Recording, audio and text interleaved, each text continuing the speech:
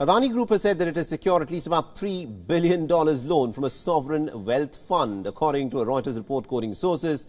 That is the business empire's latest efforts to try and calm the investors' fears about its credit profile following Hindenburg's scathing report just about a month ago. A memo outlining the highlights of a three-day investor roadshow that concluded on Wednesday suggested that the sovereign wealth fund's credit line could be increased to nearly about $5 billion. But the memo did not reveal the name of the sovereign wealth fund, which has in fact injected about $3 billion. The new fundraising news has come after Adani management held roadshows across Asia to try and calm investor nerves after a market rout of a staggering $140 billion in the group stocks ever since Hindenburg came out with its report. The Adani Group said that it would repay and also prepay the share-backed loans worth $690 million to $790 million by the end of March to try and reassure investors. And that has boosted the business empire's listed stocks rally on Wednesday.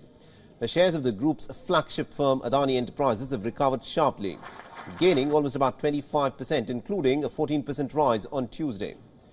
The market sentiment has also improved after a group of banks led by the State Bank of India kept the credit limit of Adani Enterprises unchanged. A separate Reuters report has shown the ports to energy empire earlier in the week had dismissed a media report of talks to try and raise money against its Australian assets as totally false and untrue. Now, despite the turnaround, the Hindenburg versus the Adani Group saga has more to run. Hindenburg has said that there is an 85% downside risk to the Adani Group stocks.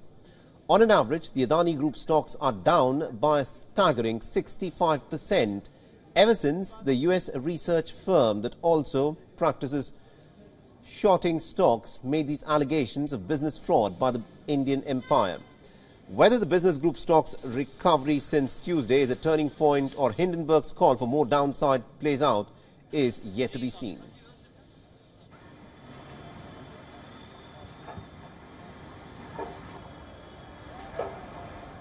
WION is now available in your country. Download the app now and get all the news on the move.